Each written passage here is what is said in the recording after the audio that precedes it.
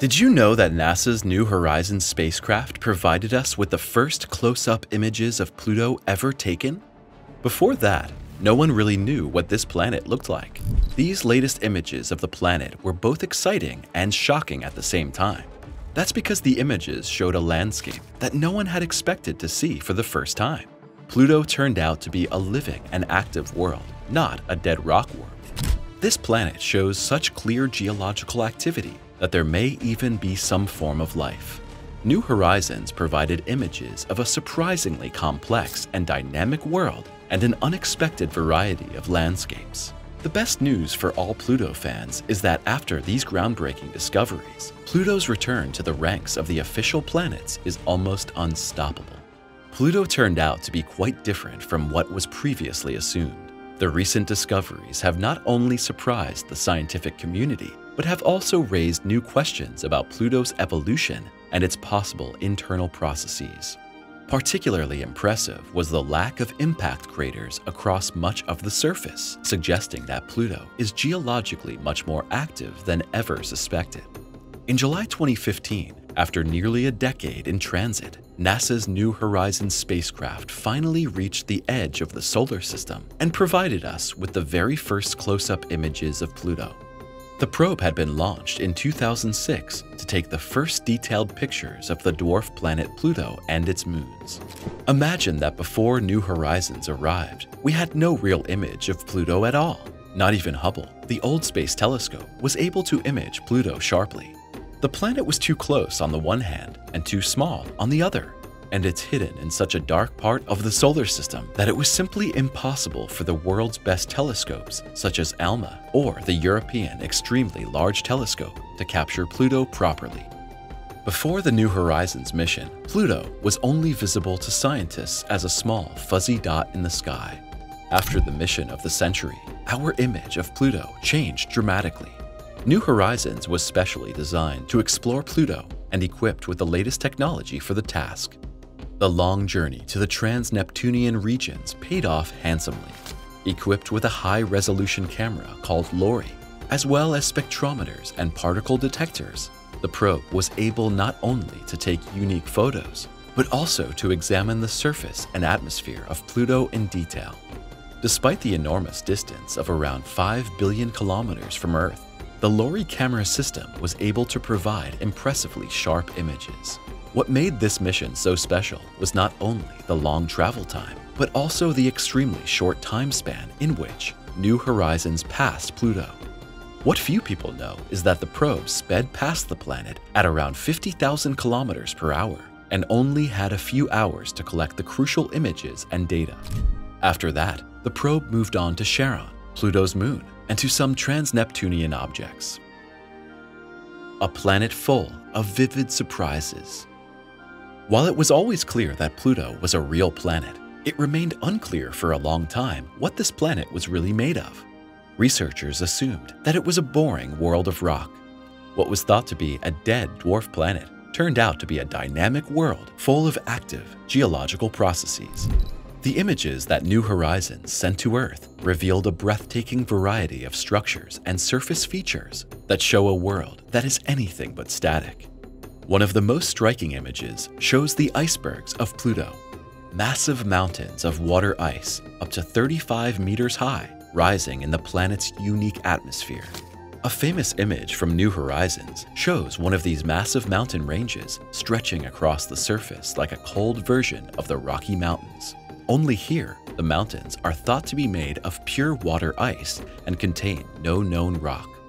The lack of craters in these areas is seen by scientists as a strong indication that the mountains have only emerged in relatively recent history. This is another indication of ongoing geological activity. The very idea that Pluto was tectonically active in the recent past turns scientists' previous assumptions about this planet completely on their head. Another famous image shows the huge plain known as Sputnik Planitia. This smooth-seeming, almost crater-free area extends for hundreds of kilometers and consists mainly of frozen nitrogen. The images show the prominent polygonal structures on the surface, which are an indication of convection currents in the ice below. In particular, The smooth, constantly renewing surface of Sputnik Planitia further suggests that previously unknown dynamic processes are taking place under the layer of ice in the plane. These processes are very likely driven by internal heat, and that could mean that there is a liquid ocean in the depths of Pluto. Another spectacular image shows us cryovolcanoes on the planet. These icy volcanoes spew out frozen material such as water ice, methane ice, or nitrogen ice, rather than lava. The images show large hills and crests rising above the surface, indicating that some form of volcanism still exists on Pluto, albeit in frozen form. Cryovolcanism was interpreted as another sign that Pluto is warmer at its core than we previously thought, and that volcanism supports the theory of a liquid ocean below the surface after New Horizons' first images arrived. Pluto is the planet with a heart. The heart consists of two distinct parts. The left side is Sputnik Planitia, the huge nitrogen plain that we have already seen, while the right side is a hilly, more cratered and much rougher region. This image, which shows Pluto in a previously unknown and unexpectedly vibrant form, became one of the most iconic images of the entire New Horizons mission and brought Pluto back into the global spotlight. In addition, some of the probe's images show detailed views of the planet's moons, especially Charon, the largest moon. The images of Charon also revealed something incredible. The moon also clearly shows signs of geological activity. Images of deep trenches and crevices on the surface indicate that this moon is also more complex than scientists had thought possible. New Horizons images not only revealed Pluto's surprising geology, but also introduced the planet's aesthetic beauty to a wide range of researchers and space enthusiasts. Virtually every image taken by the probe revealed new surprises and truths that go far beyond what science had previously expected. A probe is exploring Pluto's ocean. What a surprise! Pluto also has water, and possibly even an ocean. Just 20 years ago, researchers thought that water was rare on other planets. We knew the images of the scorching hot planet Venus, where there is no trace of water. We explored the seemingly dust-dry planet Mars and found at most a little water vapor in the vicinity of gas giants like Jupiter. Then, of all places, more and more water turned up in the outer reaches of the solar system.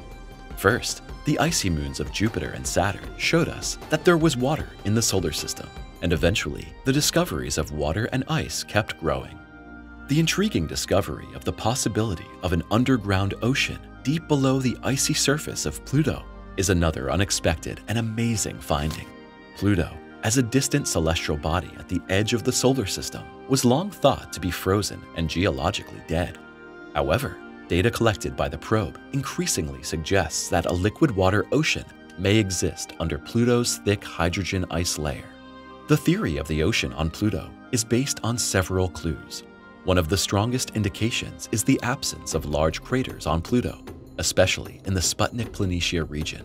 This suggests that the surface is relatively young and is constantly renewed by convection currents in the ice. Heat would be required for this movement of the surface, which could come from an underlying ocean. The existence of cryovolcanoes also supports the theory. Pluto must be warmer inside than previously thought.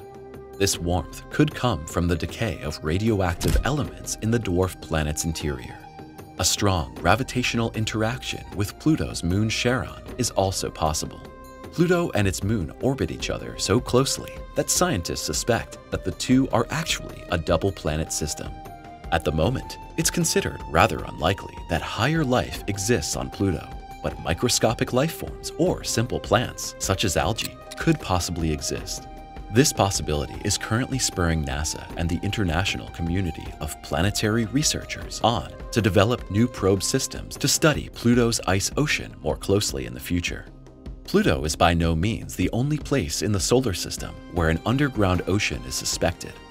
Some of the best-known other candidates are the moons of large planets. One particular example is Europa, one of Jupiter's largest moons.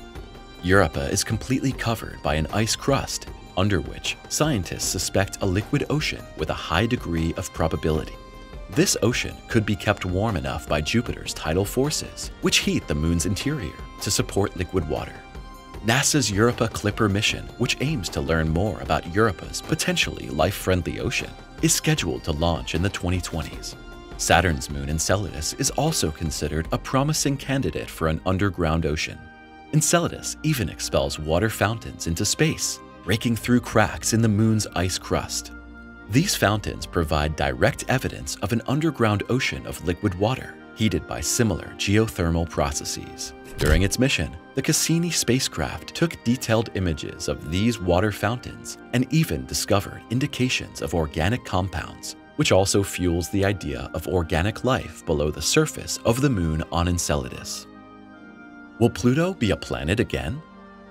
The question of whether Pluto will become a planet again is actually misleading, because Pluto was never anything other than a planet. Its demotion to a dwarf planet in 2006 was based on several reasons that have been criticized since New Horizons' successes. Pluto was the 9th planet of the solar system since the 1940s and was then moved by the International Astronomical Union to the category of trans-Neptunian objects and dwarf planets due to its size and the fact that it did not clear the orbit around the Sun. The discoveries made by the New Horizons mission have shown that Pluto is geologically active, has a complex atmosphere, and may even harbor an underground ocean. Such characteristics are more typical of planets than of simple dwarf planets. For many scientists, Pluto is therefore much more than just a trans-Neptunian object. It shows a diversity that distinguishes it as a fully fledged planet. Pluto's return to the ranks of the real and official planets could therefore be imminent. Click the subscribe button and the notification bell now so you will always be informed when the latest videos are available.